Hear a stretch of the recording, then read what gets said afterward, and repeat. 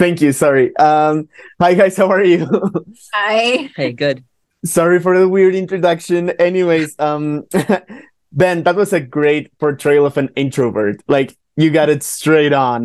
The body Thanks. language and the lack of eye contact, just simply amazing. Are you an introvert in real life, or did you just base that on someone you know?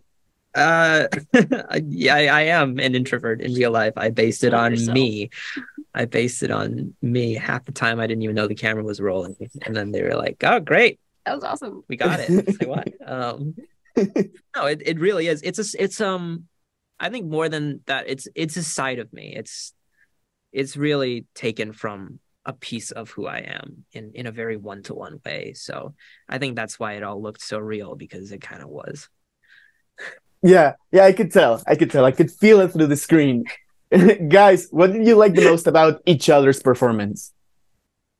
I just like working together in general. I like when you really bring your hands into it. Yeah, she makes fun of me all the time. I'm such a He's a hand talker. I'm a hand And talker. I love it. I'm a hand talker, and she gives me so much guff about the fact that I like to, I like to gesticulate and emphasize my points.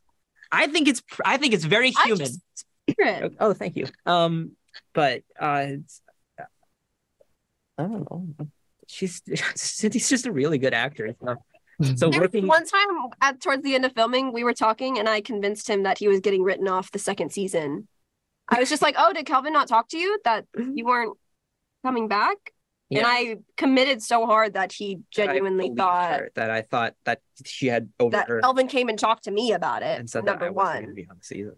So, I'm sorry about that. I was really looking forward to seeing you in the second season, but now I yeah, guess it's not me too. happening.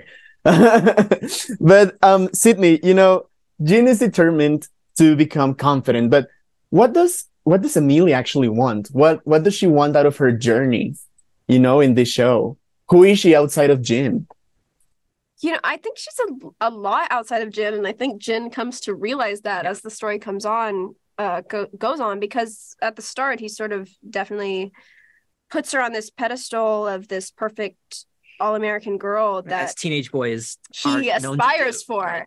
And as we continue on, we sort of see their relationship develop. But I think for her, in the end, I'm really happy for her that she finds someone that she feels understands her and that she feels comfortable with and a connection with. Because I think, as we see in the show, she doesn't.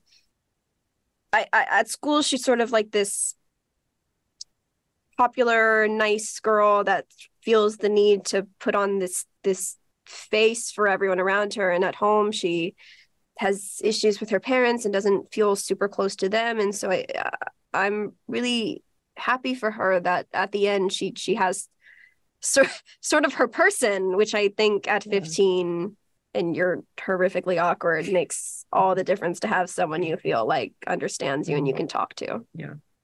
Absolutely. She fell in love with the hand talker. Bless her heart. Bless Bless her heart. heart.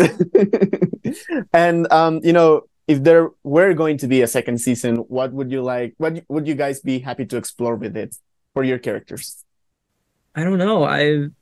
I've said that because I have so much trust in Kelvin, the showrunner, and Gene and Destin and all the people who are helming this story. They're such incredible storytellers that I'm ready to just sit back and wait for that script to fall on my desk. I trust what they and do. just take whatever journey is in there, because I think that's honestly going to be the most fun I could have. Amazing. I hope I can be here for that. Guys, thank you for your time. Thank you. Thank This you. was lovely. Yes. Have a wonderful weekend, guys. Thank you Thank very you. much. Thank you.